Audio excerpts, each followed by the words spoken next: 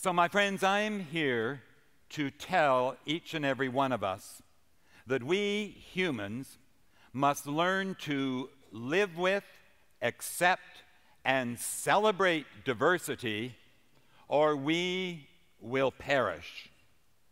Diversity is at the very heart of the universe. From that first moment, 13.7 billion years ago, when something emerged out of nothing in a great swirl of energy, diversity was on a roll. Particles joined together to form protons and neutrons that then hooked up with electrons to create atoms, molecules, hydrogen, and helium, great clouds of gas that collapsed into stars and galaxies. 4.5 billion years ago, our solar system, the sun, planets, and our Earth. 3.5 billion years ago, life emerged in our oceans.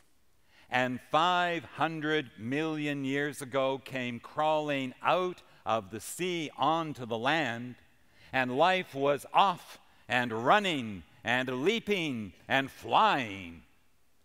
And a few million years ago, hominids climbed out of the trees, went walking upright on the plains, and here we are, Homo sapiens, but only one among 8.7 million species on our planet Earth. The universe loves diversity. And if you have any doubt about that, just take a closer look at one species, us, just for example. 7 billion strong, and every fingerprint unique. A whole variety of skin colors and facial features, shapes and sizes, gender identities, sexual orientations, differing physical and mental abilities. And then add culture, and you end up with over 6,000 different languages, a multitude of religions and customs, social norms and structures. I tell you, diversity is the name of the game. Just take a look around. It is the name of the game. However, there is a problem. Actually, a big problem, because it turns out that we human beings are not all that keen on diversity. I mean, kangaroos and panda bears are real cute, but differences among ourselves, oh, not so much. We humans actually are herd-like creatures. That may sound a little insulting, but actually we love to hang out with people pretty much like ourselves in homogeneous communities. When we are confronted by differences, we are a little uncomfortable, even distrustful, and very frequently fearful. For many reasons, like ignorance or perceived threat or scapegoating or fear, we react with prejudice and with discrimination. And we are willing to just reject the other and move far too easily to violence. And then that can escalate to, well, ethnic cleansing and genocide. And then, to make matters worse, we misuse religion to support our prejudice and call out divine approval on our way of doing things and a holy condemnation on all alternatives. In fact, in our times, there is a frightening upsurge of religious fundamentalism all around the world, which seeks to impose rigid answers to all questions about belief and behavior. Diversity and pluralism are rejected in what I see as a desperate search for certainty and security. And words like infidel or heathen or sinner or even God-forsaken secular humanist are used like weapons to condemn diversity, which we all know is incredibly dangerous. For our world truly is a global village, and refugees and immigrants are crisscrossing borders and continents, and our cities, like Vancouver, are becoming ever more multicultural. Friends, we must learn to live with our neighbors, those who are like us and those who are very different.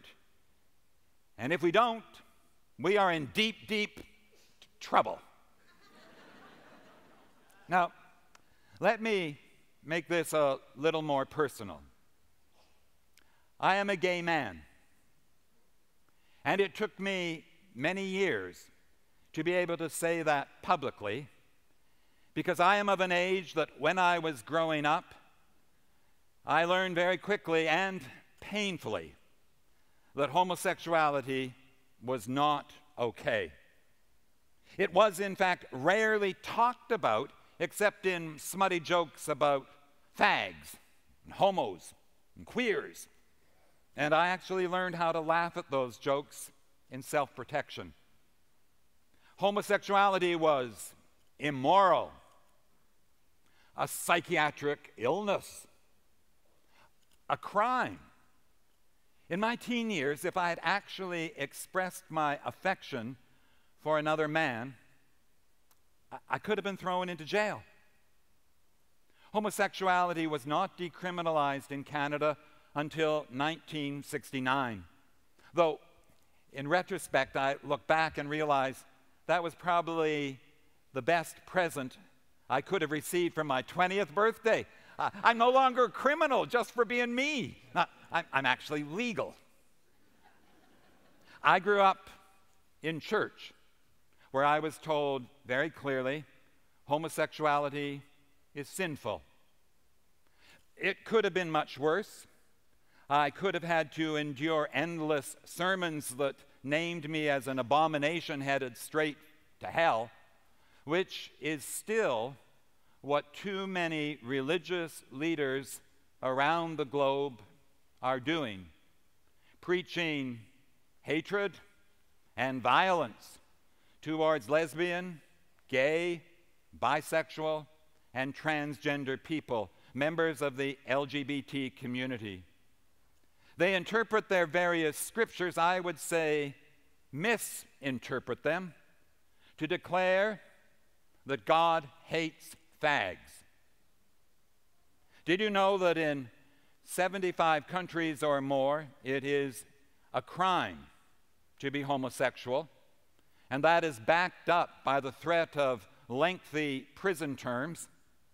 And in several countries, gay and lesbian people can be legally executed simply for being themselves. Well, I'm here to tell you today that they are so wrong.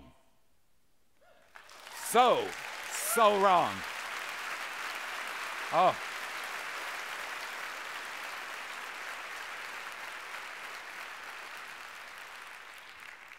God, however you understand that term, creator, spirit, higher power, Allah, Krishna, or maybe just the more, capital T, capital M, God loves diversity.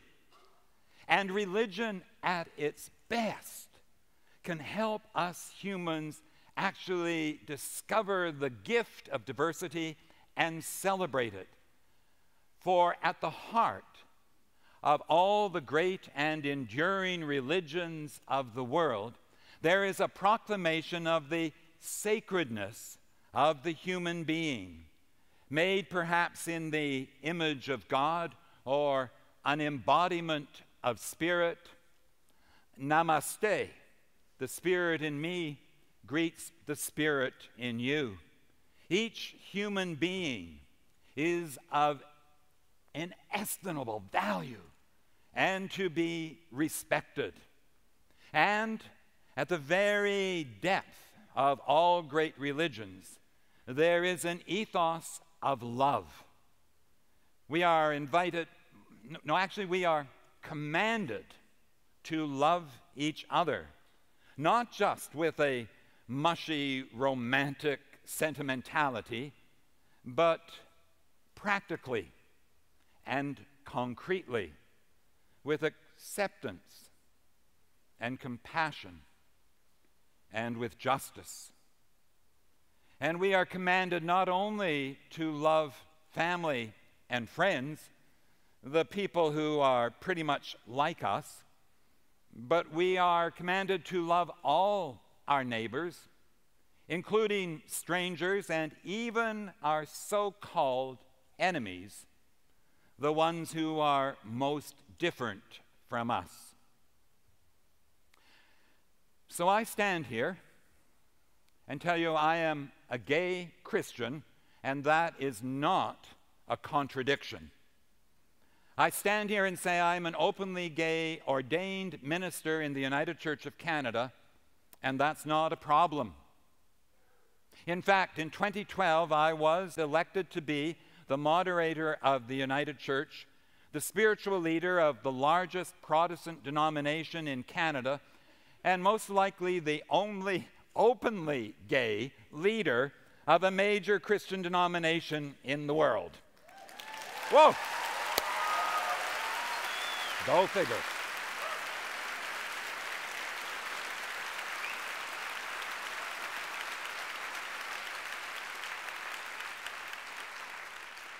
Which is simply to say that religion can absolutely and truly affirm LGBT people and help us celebrate that diversity. It really can. So, as you can imagine, I have spent a lot of time and energy trying to understand what brought about that change in my church and in my country. And I know there are many, many reasons: education, political legislation, the blessed Charter of Rights. But I have come to believe that there is a more fundamental and underlying reason, which is that LGBT people were willing, no, they were determined to tell their stories, to be open and honest about who they were, to be absolutely authentic to their truth, despite the risk of rejection and condemnation. Lesbians and gays, bisexuals and transgender people, we came out to family, to friends, to neighbors and colleagues, and we said, don't get stuck on the label. See me. Know me. And hear my story. I am your son, your daughter. I'm your brother, your sister. I'm your aunt, your uncle, your nephew, your niece. I live across the street. I work in the office down the hallway. I'm your doctor, as well as your hairdresser. I'm your gardener and your policeman. I'm a member of the legislature, the orchestra, the union, the hockey team, really, of the hockey team. I am your minister. I am a fellow church member. And yes, I'm different. I'm sexually attracted to and fall in love with people of my own gender. But did you hear that? I fall in love with people of my own gender. And that does not make me a lesser human being. I laugh, I cry, I love, I make love, I hurt, I bleed. Sometimes I screw up. Sometimes I shine. And I am, like every one of you, a beloved child of God. Believe that. Believe that.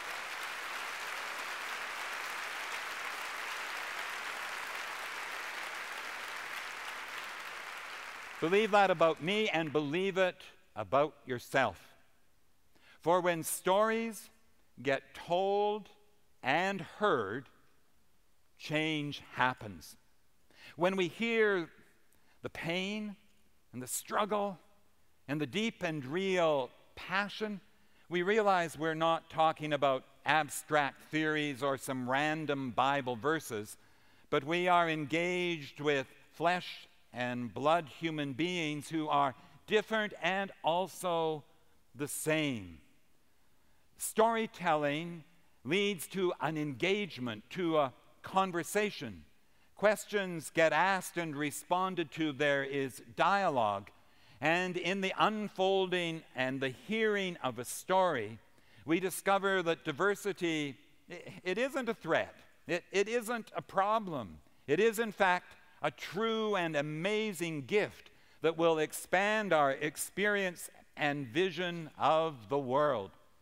So I have a challenge for all of us, and it is so simple and sometimes so difficult. I want each and every one of you to tell your story, to be creative and courageous, and find those moments when you can share with others what it is that makes you unique and special. To speak your truth with vulnerability and with authenticity, saying, for instance, what it's like to live with a physical disability, a learning disability, to live with mental illness, to be a refugee, an immigrant, a member of a racial minority, an indigenous person who survived Indian residential schools. What does it mean for you to say, I am a Jew, a Muslim, a Buddhist, a Sikh, a Hindu, a Christian, an atheist? Tell your story. Be courageous and share your reality with others. A second challenge, though, the flip side of the first. I challenge each and all of us to listen to the stories of other people, to do so with an open mind and with deep attention. In fact, I encourage you to be proactive and intentionally seek out people with whom you are not easily comfortable. Perhaps to attend a First Nation powwow, or volunteer at a food bank, or hang out at a Sikh Vaisakhi parade. Do so with an openness to conversation. Ask questions and then listen respectfully to the responses. Do not be judgmental, but go with a willingness to learn, and you will then discover how amazingly diverse this universe can be. So friends, I tell you once more, if we are willing and able and courageous enough to tell our stories, our truth, and if we are authentic in our openness and listen, I would say if we listen with love to the story of the other person, we will deeply discover that diversity, it ain't a problem. It's a blessing. And we will not only survive, but we will flourish. Thank you very, very much. Okay.